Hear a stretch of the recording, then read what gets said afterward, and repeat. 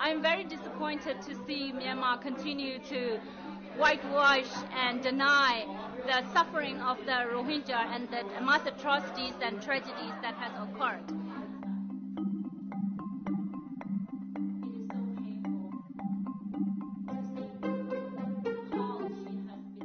It is such shameful for government, especially to Aung San Suu Kyi, to continue to deny and undermine the suffering of the people and deny the crimes that committed against the Rohingya populations and taking stand and defending the perpetrators of genocide.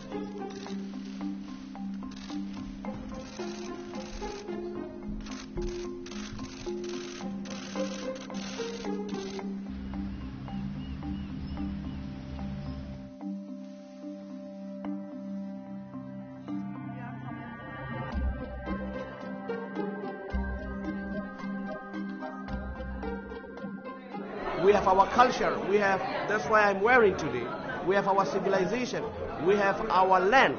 So we want to live peacefully in our country. We want to return back with safety, dignity, with international protection.